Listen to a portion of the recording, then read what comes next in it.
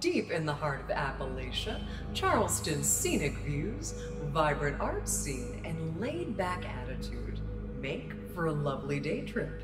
But when the sun sets behind the mountains, a cold chill spreads through the dark, and the ghosts of the past emerge to share their stories.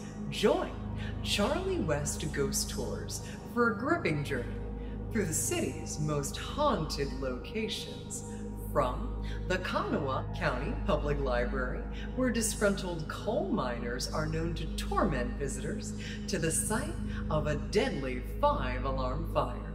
You'll scan the Kanawha River for the ghost of a Civil War drummer boy and find out why West Virginia University is one of the most haunted colleges in the country.